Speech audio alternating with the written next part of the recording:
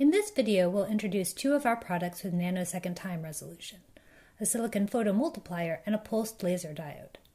Exploiting the nanosecond resolution, we'll set up a simple time-of-flight experiment to measure the speed of light on a tabletop.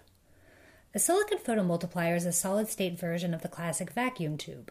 The Eikonal SiPM 01 used in this experiment has a sub-nanosecond rise time and is self-contained with an integrated bias and amplifier. It's sensitive to a single photon, but this experiment will rely only on device speed. Unlike a conventional PMT, the SiPM is rugged, compact, and ambient light safe. The light source in this demonstration is the Eikonal NLD01. This laser diode emits a train of nanosecond duration pulses triggered by an external signal generator. Here's the optical layout using these devices with a variable optical path so that the change in the time of flight can be measured.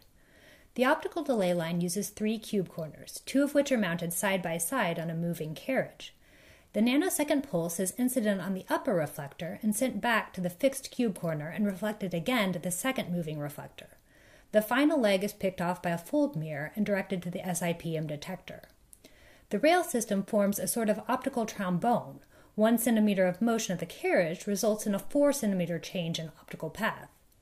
The laser diode is triggered by a signal generator, which also triggers the oscilloscope recording the signal from the SiPM. The oscilloscope can measure the time delay between the trigger and the arrival of the pulse on the detector.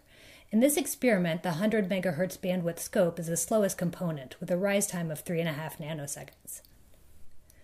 This is a video of the detected pulse on the scope, which moves with the carriage as the optical path length is changed. Recording the pulse delay as a function of carriage position shows the delay increases linearly with measured distance. The slope, of course, equals the speed of light, measured to a fraction of a percent.